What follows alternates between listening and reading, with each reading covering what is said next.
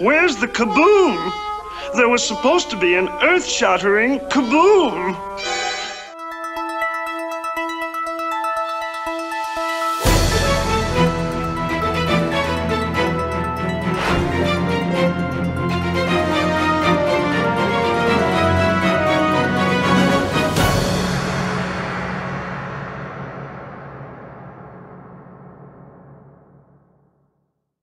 All right, evening, folks. Dr. Freedom here with you. Time some Doctor News from in around the universe that may or may not affect you in some strange, weird, inevitable way that could just make you dance around the room and go, "Oh, baby."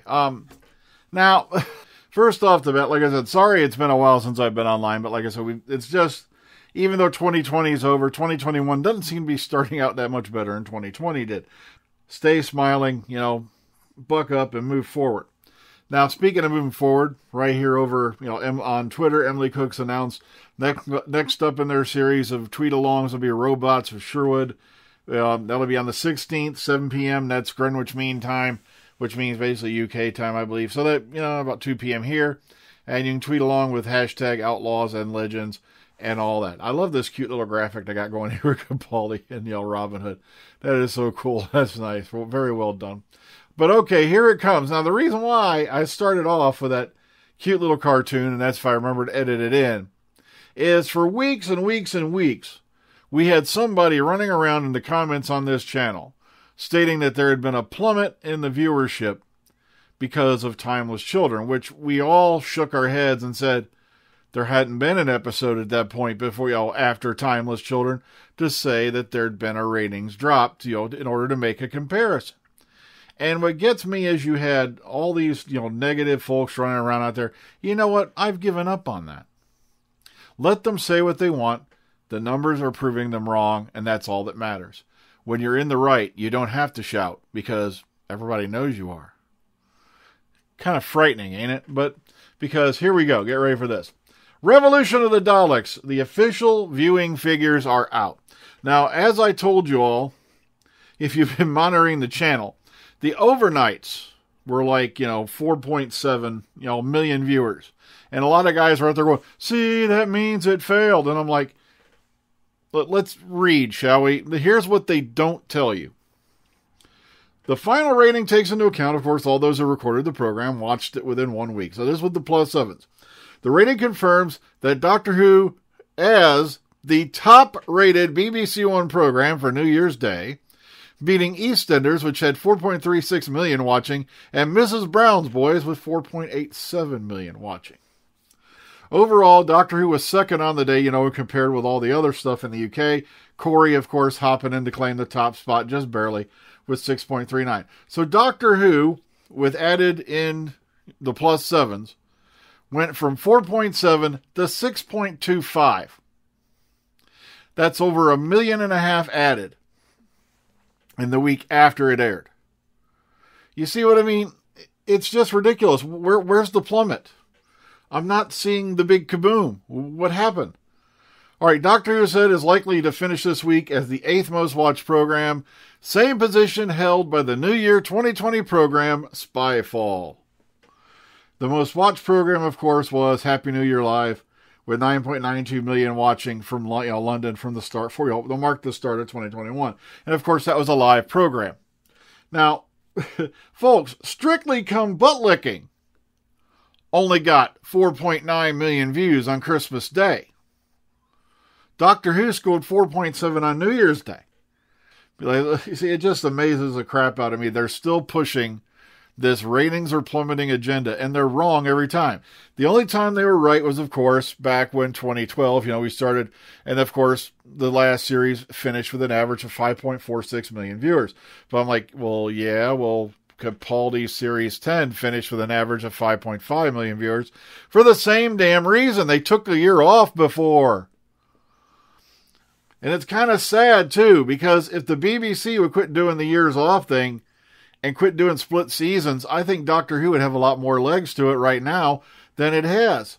Even the overnight numbers would still be up, just a bit more, I think, than they are now. But here it is, folks. Proof positive. There was no massive plummet. Timeless children did not kill the show. Jodie Whittaker did not come to your house on New Year's Day and eat your cat. And Chris Chibnall did not poison the minds of your children and beat them over the head with candy canes until their brains splayed out on the beautiful New Year's Day snow. It didn't happen. Doctor Who, most watched program on the day for the BBC.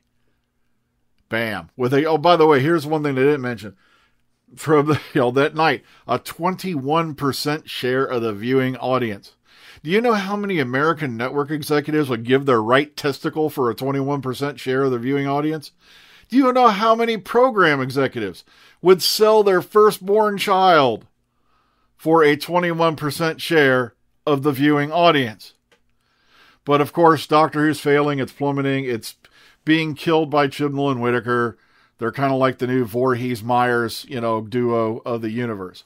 Okay, Whoopi Goldberg, I want to be an American Doctor Who, reveals she hopes to be cast as the next Time Lord and spoke to show icon Tom Baker about the job. Here's the thing. With the fact that we finally had a female doctor, a lot of guys are going, the doctor must now always be British. And I'm like, I can see where you're going there because the program was, of course, born in the UK. But I got some sad news for you guys. Something weird happened. Doctor Who has been adopted by the world. It ain't just your child anymore. You've got foster parents from all over the planet. And that is the fandom, the people who truly love the show. Not some hobbit from another bobbit who's sitting out there shouting about how it sucks. I'm talking about the people who genuinely still love this program. So it could happen. I hate to tell you some bad news. Maybe not now. Maybe not 2 years from now. Maybe not 5 years from now. Maybe someday it will, because Doctor Who, no matter what happens on the TV, because of Big Finish, books, comics, Doctor Who's eternal now, baby. And it didn't take the timeless children to do that. It took the fandom and their love of the show. Oh my God, I went off on a soliloquy. I used the word like soliloquy. Okay, let's move on. Okay, I want to be an American Doctor Who, she reveals. And here's the thing, Whoopi is getting on a bit, but hey, she's still running around out there. The thing of the matter is this, when she finds out, well, let me get this straight. You want me to do how many months of this show, and you're only going to pay me $240K? I think Whoopi makes $240K in the bathroom while she's doing The View. It's just, okay. And here's one of my favorites, a little piece from The Independent. Having vanquished the idiots who mocked her arrival, it would be a shame if Jodie Whittaker left Doctor Who. And the consolation is that, as so often with previous regenerations, there are plenty of fine candidates who could take over, and then he goes into that a bit.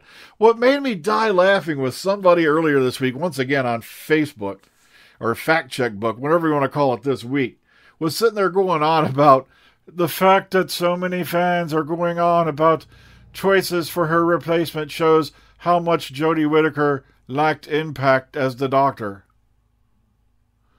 And I'm like, dude, wake the hell up. I even typed a reply. I was like, I don't know what planet you've been living on, but since time immemorial, anytime a Doctor is announced or there's been a rumor that a Doctor is leaving, the fans immediately go to, who's going to replace him? I think that's all the way back to after Troughton left. But then again, they kind of knew Pertwee was coming in at that point. But you see what I mean? It's always been kind of a tradition that the second someone starts saying, someone legitimate who knows what they're talking about the show, not like someone who's been saying she's been leaving for 3 years, says, look, this could happen. Everybody does this. It's not old. It's not new. And it's definitely not just unique to the case of Jodie Whittaker. It's been going on for 50 years, okay?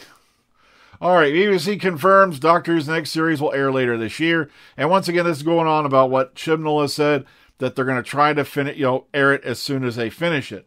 And what they could do is, like they did one year, where they shot everything pretty much in a predetermined order. And the season started airing while the other half of the season was getting through post-production. And I can't remember, it was one of the Capaldi series. If someone can remind me which one that was, I could have sworn that's when it happened. And so it's not unusual. Plus, they're only running 8 episodes this year because COVID guidelines.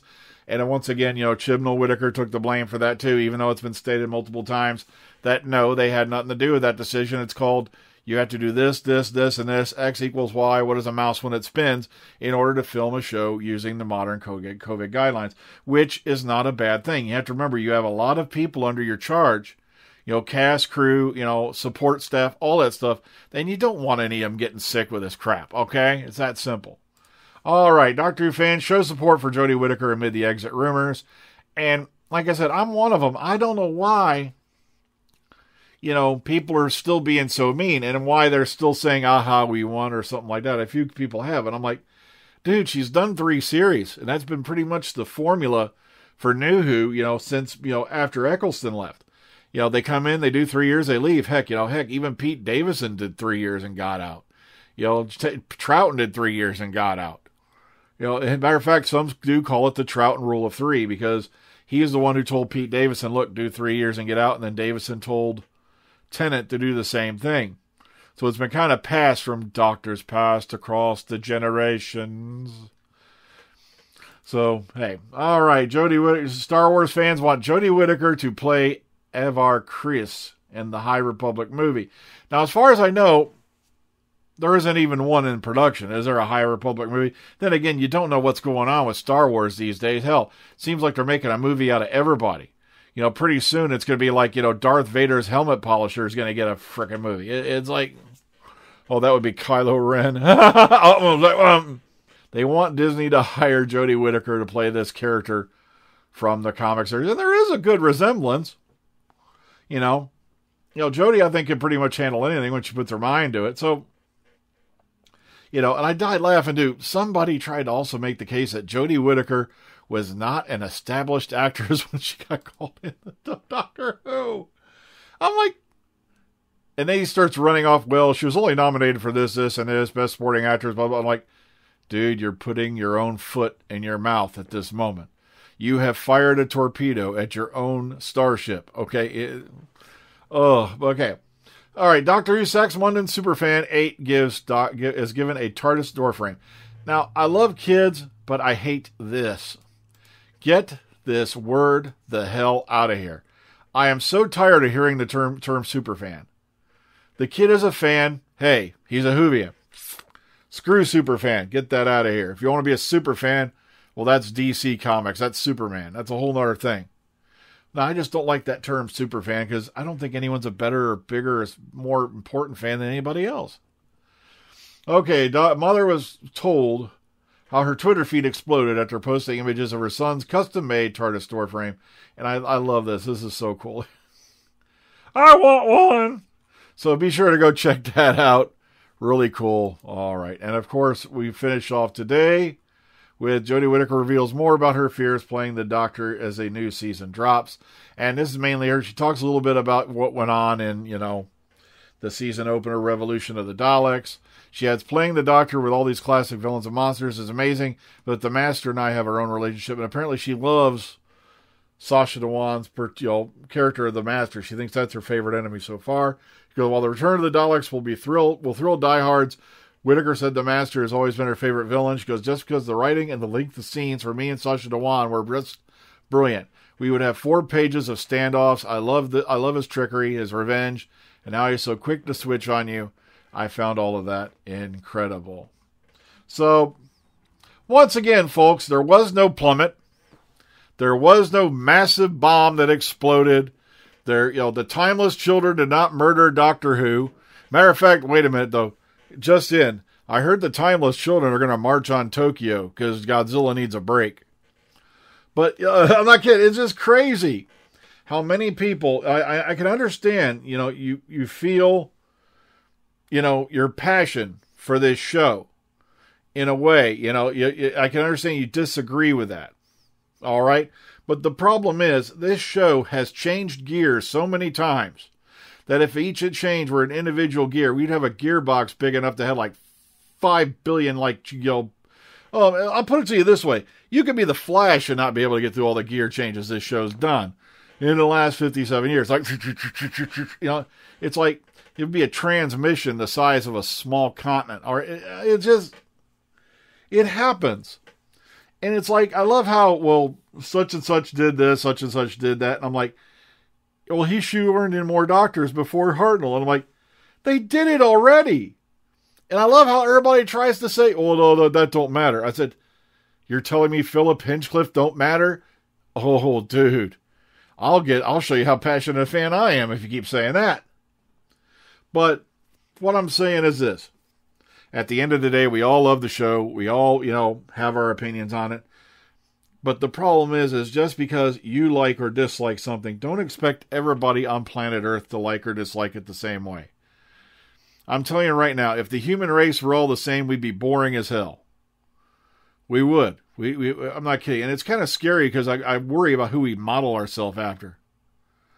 Would we all be walking around looking like Justin Bieber, boring as hell? I don't know. I don't even want to contemplate it. Everybody, please take care of yourselves and each other. Wash your hands. Wear your mask. COVID is still out there and it's still running wild. But apparently vaccines are going around. Maybe there's a light at the end of the tunnel. Unfortunately for some guys, the light at that end of the tunnel was Darth Vader. It's Mandalorian rules, man. Oh, that scene with Luke. But okay, we're going to talk about that on the Omega Files. Please take care of yourselves. Be careful. Practice distancing. Stay at home if you got it. If you don't got to be anywhere. Just remember, you don't want to catch this stuff. I've had members of my family who have. Some have gotten off lucky and others haven't. So please, be very careful. Good night.